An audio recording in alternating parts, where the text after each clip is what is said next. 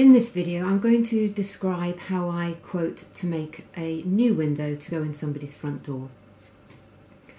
So ask them to send you a photo of the door, and also ask them to send you a photo of something they like. Maybe they want it just like their neighbour's front door, or maybe they've walked around their local area, taken a few snaps. Ask for an idea of what they're looking for. That's really important before you go round, because otherwise you'll go round and maybe they won't have thought about what they want. I don't give a price there and then, so don't be pressured to do that. What I do is I don't do a design for them straight away, because once they hear the price they might decide not to go ahead, and that's a waste of your time. So I look at the image of one of their neighbours' doors that they've shown me, and I say, well, if you have a design like this, it will cost you X amount. I tend not to do that on the doorstep. I like to go away and consider it, and you might want to do a bit of research into how much the glass would cost. If you give them a price and they say yes, they want to go ahead, then you have to take measurements and make a design for them. And at this stage you would want to think about charging them, because if they change their mind about going ahead, you'll have wasted your time. So I tend to say to people, the design will cost X amount. It's free if you go ahead.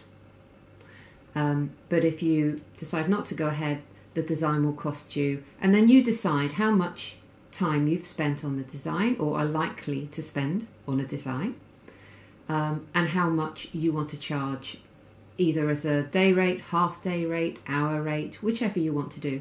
I tend to do a day rate and a half day rate.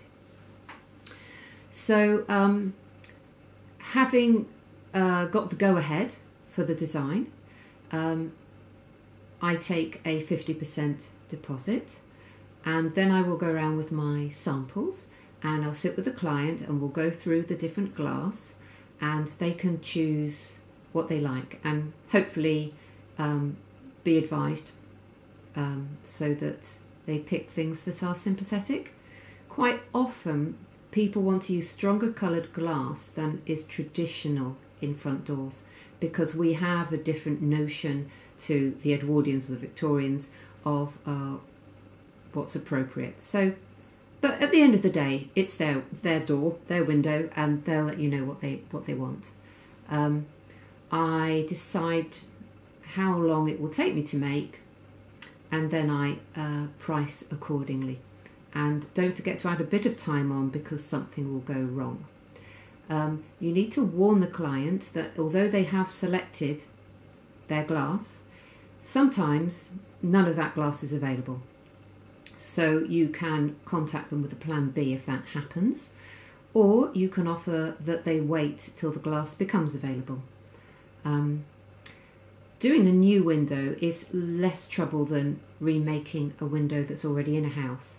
You don't have to remove very carefully their damaged window, which can be difficult without breaking more of the pieces, and you don't have to board up their window and get it turned around in a week, because they don't like the idea of a board being in their front door. So in many ways it's easier to just make a window than restore one.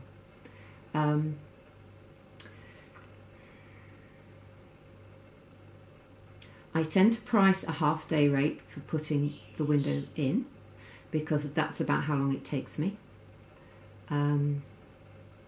Don't forget to build into your price the hidden costs of being self-employed. So that's your vehicle, your petrol, your heating, your studio rent, all those costs, your phone, all those extras need to be built into your pricing. But my main rule of thumb is how long will it take me, and what are my material costs. So I hope that's helped you if you are a stained glass artist and are either just starting out or are just interested to see how other people work out their costings. And if you have any questions, let me know.